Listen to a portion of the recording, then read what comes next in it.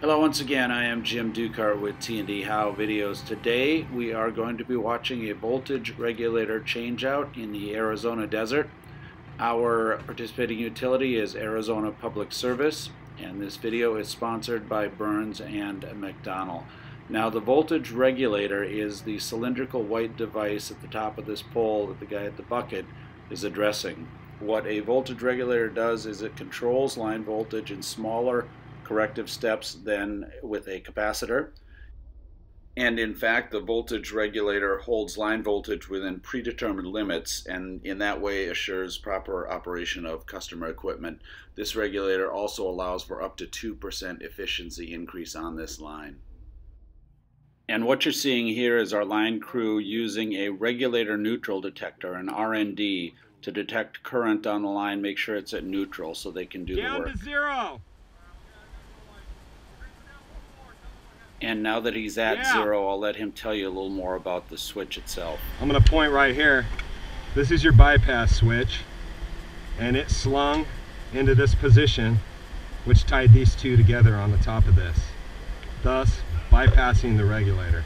This is open now, so it's isolated from the top here. And next we're going to see them install what is called a MAC, short for a mechanical jumper, over this line so they keep the line energized while they're doing the work. This jumper will simply replace the traditional jumpers between the switch and the line.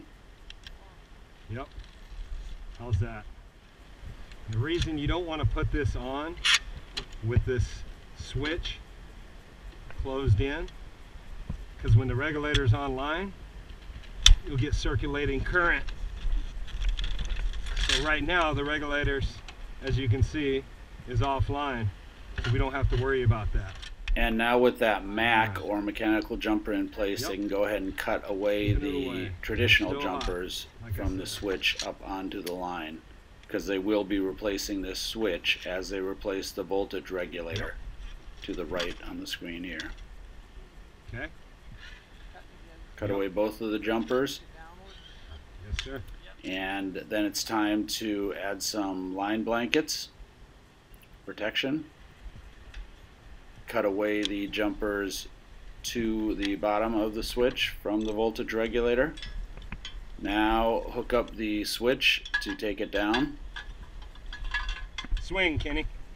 And next take that switch Okay, off. we're good. Again, to be lowered to the ground. Back slow. And next they're going to go back. This is the voltage regulator, and they're discovering that it's hardwired. So they're going to have to bring the old control box up.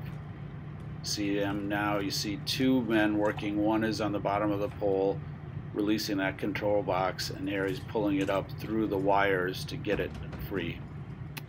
And now you see that control box coming up. He's going to tie it to the voltage regulator to be taken down. Here we're bringing the boom up to attach to the voltage regulator, and here they are disconnecting it from the pole. Again, they've got it secured to the boom truck, so as it breaks free from the pole, they've got it harnessed to the boom. Bring that down. Looking good.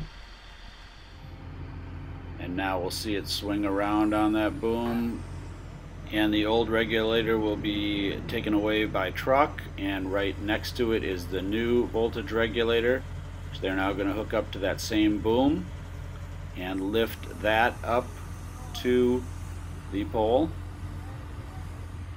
See the lineman here in the bucket guiding it into the pole, and then you're going to see him set it on its new braces. And as they set it in place, I'll let you listen to the conversation between the guys up in the bucket and the boom operator on the ground.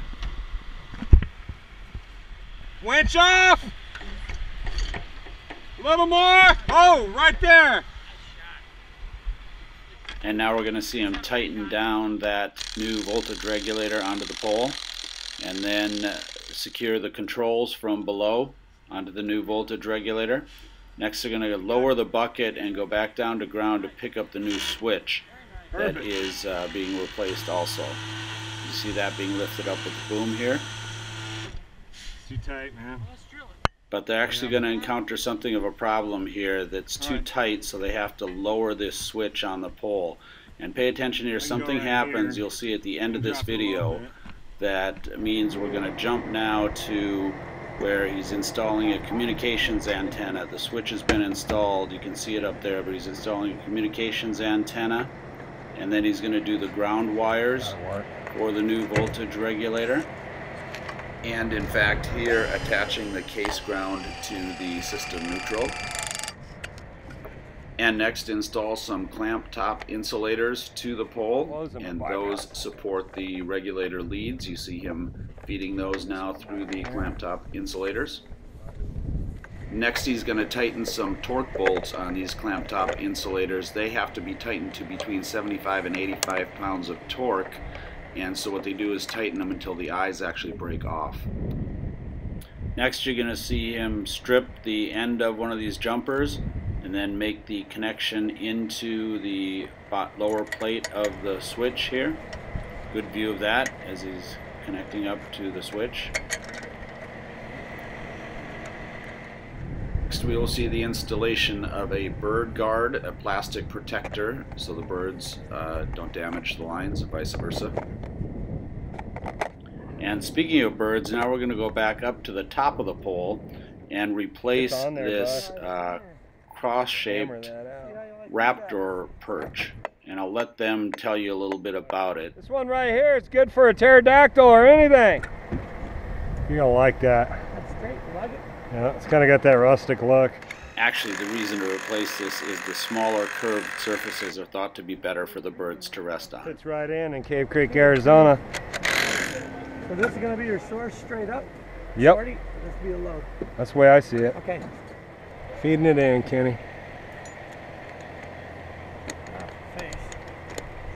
Let's see if we can go on right out there. Sure. Happy with that? Yeah, I think so. I want to pull this open, Kenny. I think we should. It's got to come open before you land it. Okay. That's in the clear. That way you're bypassing the Yep. regulator till they run through their steps. So thought that was good and valuable to listen to the linemen talk about what they were doing up on the line. And next you're going to see them connect the regulator leads. And what he's holding here is called a power tap, and we're going to see that landed on the line in just a bit.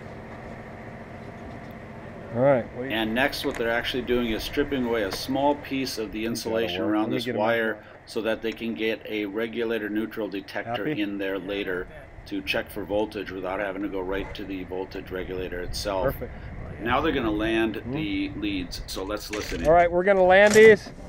And like Kenny said, the bypass is closed. Okay. It's going to be hot on both So sides. it'll be hot on both sides. You got a lot of control. Land this in first when you're ready.